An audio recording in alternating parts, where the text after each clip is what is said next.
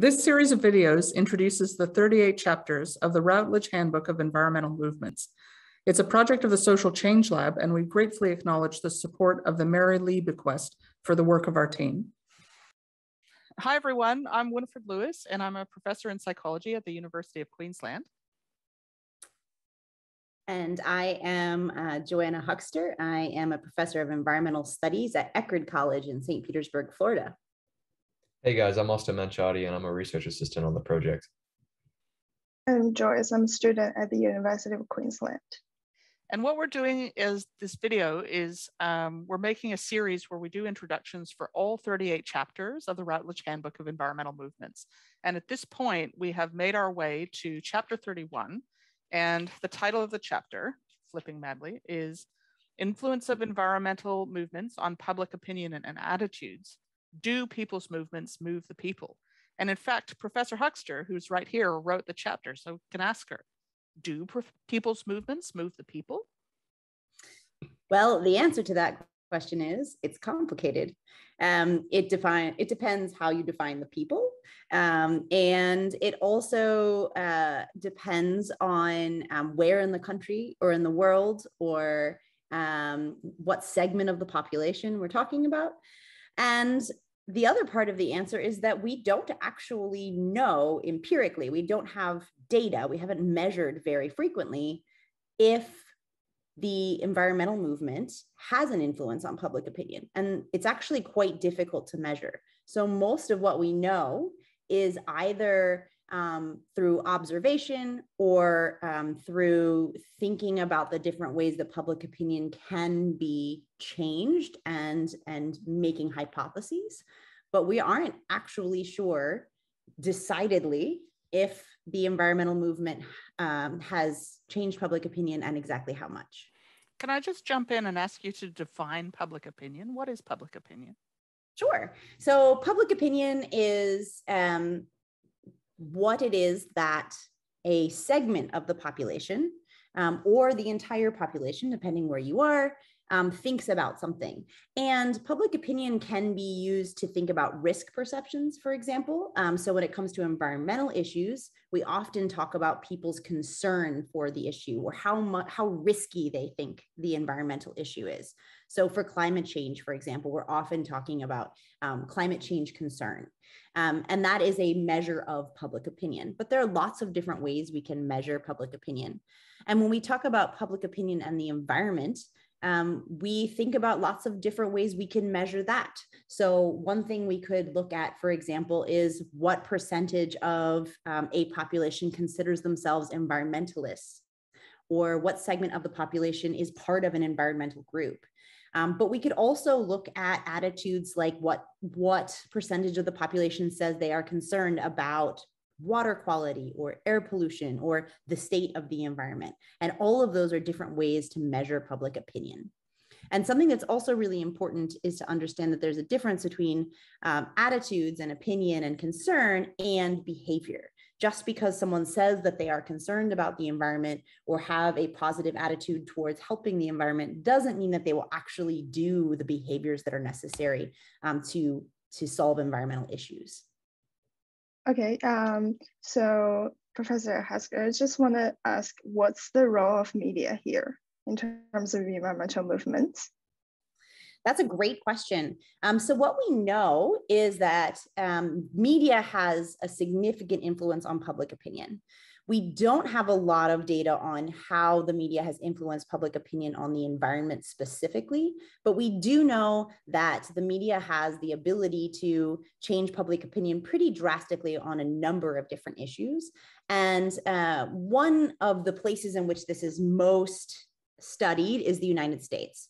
And in the United States, particularly as media has become very politically polarized, we see very clear changes in public opinion that match the polarization of media on a bunch of different issues. So we can track how much the media covers an issue and then how much the public's opinion has changed on that issue and see that they move together a fair amount.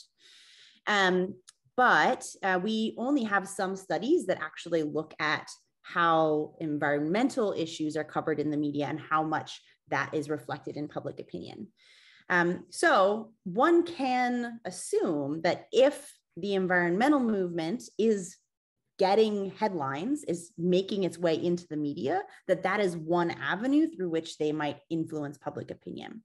So we can't, or it's very difficult to look at the environmental movement and say, okay, here's a measurement of how much action there's been in the environmental movement. How do we measure that? And then here's a measurement of public opinion and compare them. But what we can do is say, here's how many times climate change was mentioned by environmental movements or environmental organizations. Here's how many times climate change was mentioned by the media over this same period of time. And here's public concern over that same period of time. And we can look at how they might be related to one another. And when we do that, we usually find that the environmental movement is influencing the media, and then the media is influencing the public, rather than the environmental movement directly influencing the public. That's a great question, Joyce. Thank you. Thank you for answering that. Oops, sorry. Professor, I'd also like to know, what about leaders? Do they make a difference to these sorts of things? Absolutely. So one of the other things that is often found is that the leaders in a lot of different areas, political leaders, which we sometimes call political elites, but other types of elites like cultural elites, pop culture figures, for example, can have a strong influence on public opinion.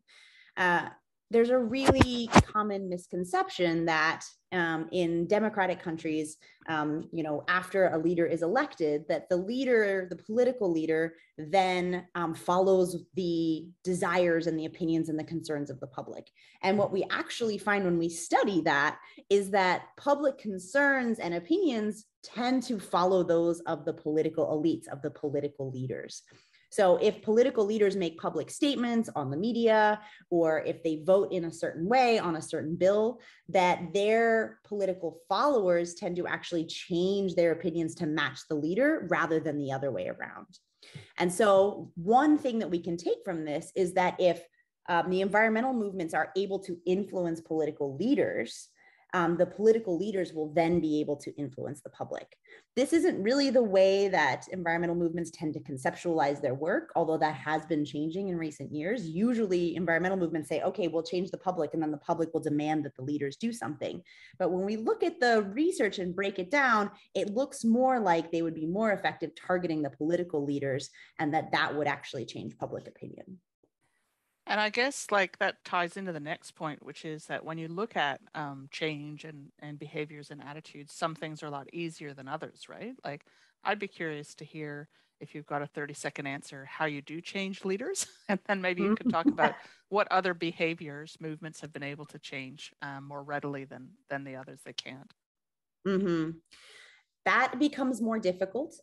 So in many of the most developed countries and capitalist countries in the world, like the United States, which is where I currently am, much of our democratic process has sort of evolved over towards being influenced a lot by business, by industry, and by the money from those industries. And that influence has really made it difficult to get leaders, political leaders, to do things that go against the industries that support them. So that has really upped the ante for environmental organizations. Environmental organizations in the 1970s, when the rules associated with how much industry could get involved were a little different, were able to get a lot more accomplished than they have been in recent decades. I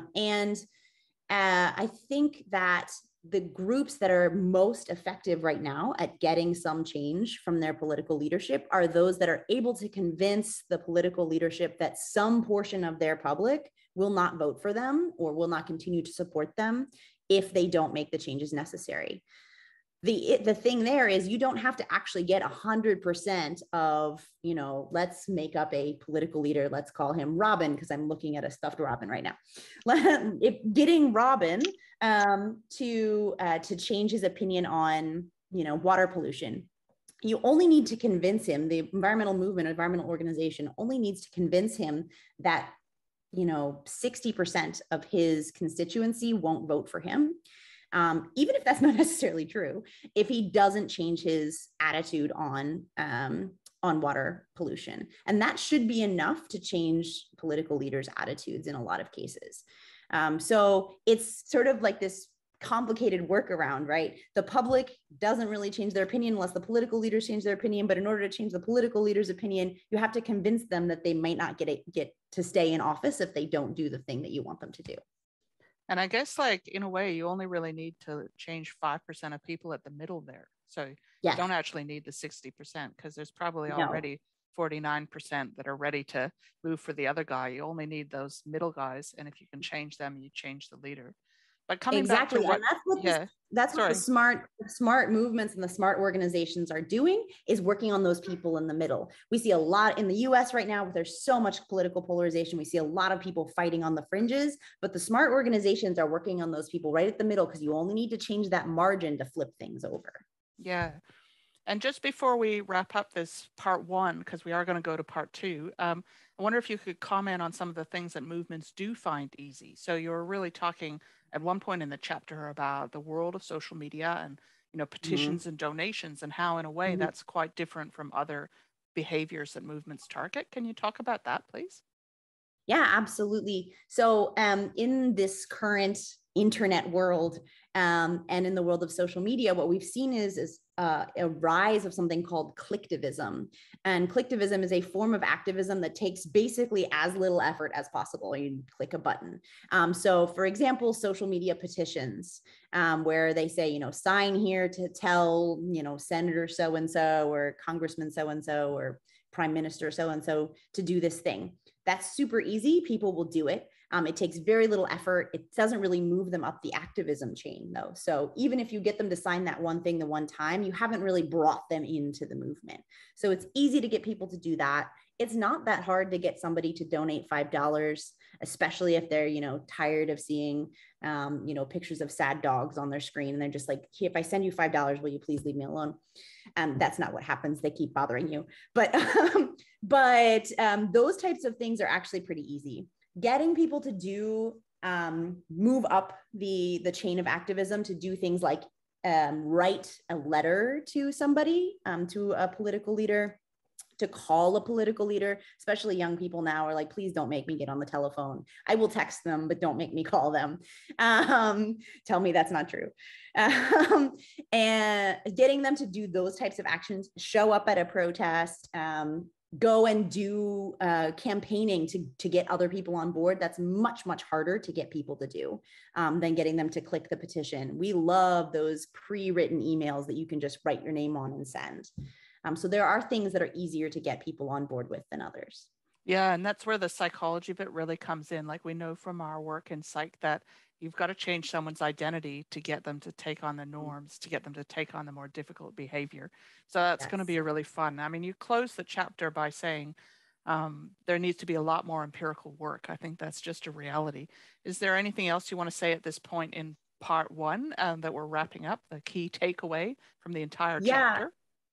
I mean, I think this isn't a helpful takeaway for public opinion so much as this idea that we need more empirical work it's so crucial, but also we need more empirical work that doesn't just focus on majority and highly developed majority people and highly developed nations.